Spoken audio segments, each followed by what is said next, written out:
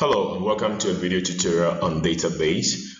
Today I'm looking at 2017 February March paper 2 and I'm looking at task 4, which is on database. Question 24 says create a data entry form to include all fields from the three table, okay, the trees table. So we're going to create a form using this particular table. All right, so straight we go into so that is the tables I've imported in. So I go to create and we're going to create a form. Instead of using this simple form, I'm going to use the form wizard. So I click on the form wizard and there's a table for the trees, okay? And so here all I have to do is bring in all the fields, then click on next, modify, finish. All right, so this is a form. So I have to change the name here. Please.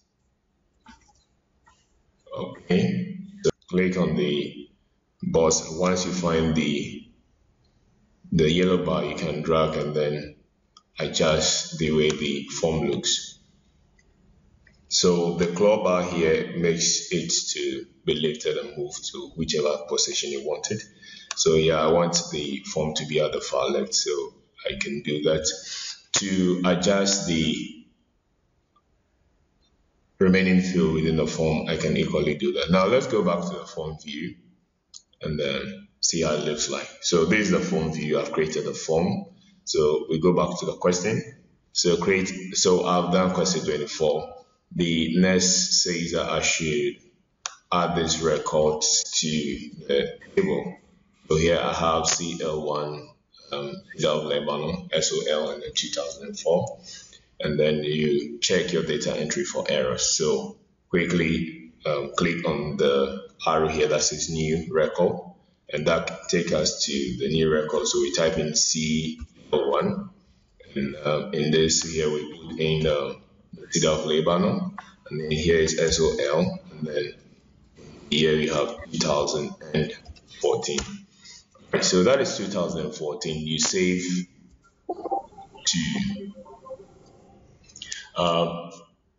I had that error because I've already entered in that field already. So double click on the table to display that. So here is it.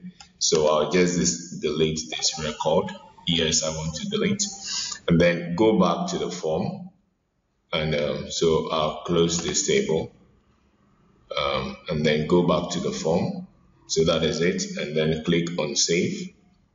And then on the next arrow to enter in a new record. Now this time we didn't get any error because we just entered in that new record. So if you once again click on the table, you find in that particular record we just entered.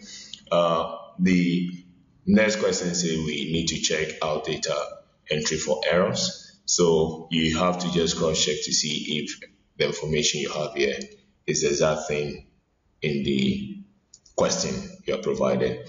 All right, now the next one says you place in your evidence document screenshot showing this data in the form. So we take a screenshot. So this is the form.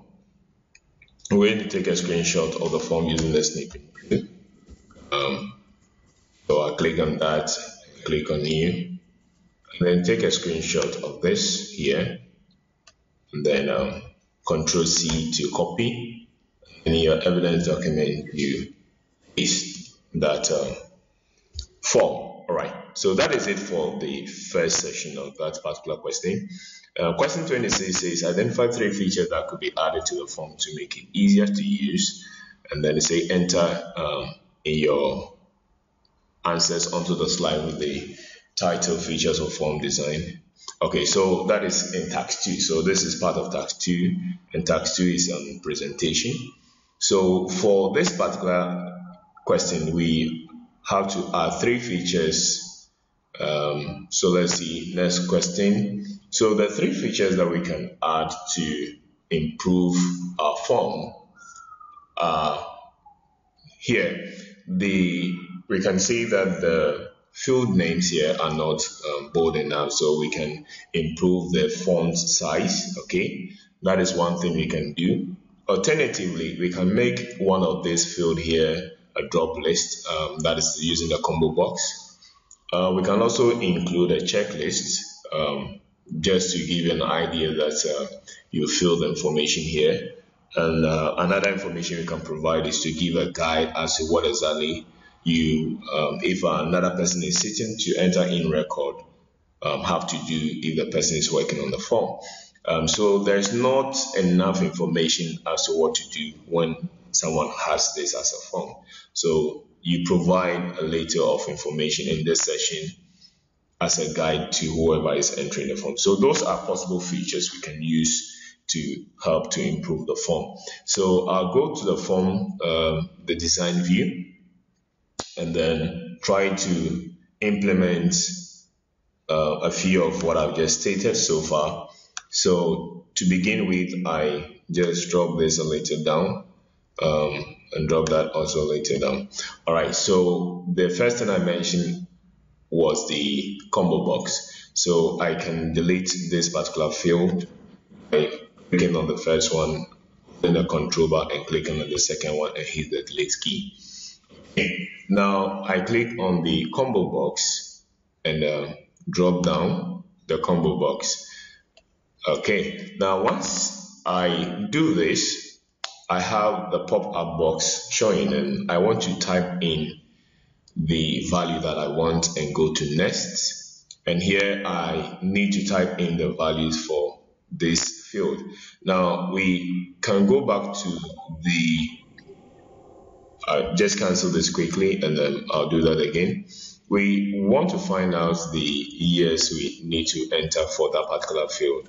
So to do that, I go back to the table, and from the year mailed, I can just click on this drop down, and then it gives me all the list of years that have been entered within this. So I have 2006, 2010, 11, 12, 13, 14, 15.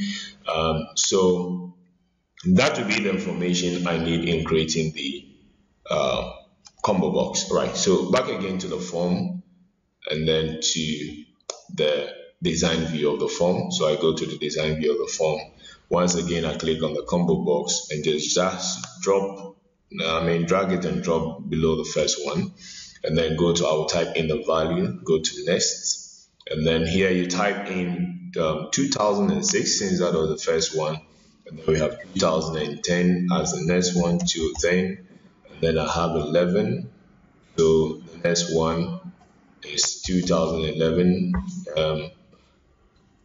excuse me, we'll go to 2012, the next one is 2013, not the enter. All right, 2014, arrow down, 2015, arrow down, 2016. All right, so once I've done this, I go to next, and then they remember the value for later use.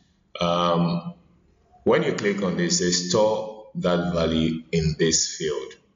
So in this case, you are going to use one of the field. We are not going to use that. We just stick to the first one and then say next. And then we can change the name here to year mailed underscore and then mailed, right? And then go to finish. Now you notice that once I type in the name, it's changed here as a field name. And then all you have to do this time around is to adjust. So you uncheck that one and then adjust this particular field to match the previous fields. Okay, so just to match the previous fields, just do that adjustment. So that is it. Then, so this is one of the features I mentioned. The second feature I mentioned was a label. So I click on this here, that is label, and then drag and drop you use a label, and then you type in the information you want the person working on the form to know. So we begin by saying enter the ID of members. members. So enter using the free ID.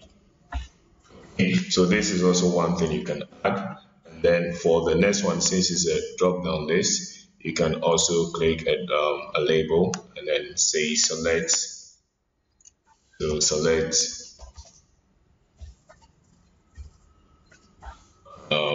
yes from the list. Okay. So this is enough information to help the person. The next thing we can do is to adjust and make the field a little bigger. So the font, you can change it here, or just go to the color and change it there. Or again, you have to just adjust the theme of this particular form. You get it? So choosing any of the themes and then applying it to all of them. So either of them would do. And then you can also click on arrange, format. And then under the format, you can also change the font size of the field. So here I can decide to make it 14 for each. So I make sure I highlight the remaining field, make it 14 for all. Okay, and then make it bold. And you can change the color a little bit. So here, not everything is showing well, just adjust it a little. So that is it for the three features that were required in the creating of the form. So we can go back to the form view. So we go back to the forms by clicking on home, go to view, and then click on form view. So you realize that this is bold, and then I have enough information here telling me what to do. This is a drop down list from which we select the list from. We can optionalize it for this particular section of the creating forms. Alright, so that brings us to the end of creating forms as far as 2017 February March with Part 2 is concerned. So until we meet again, bye bye.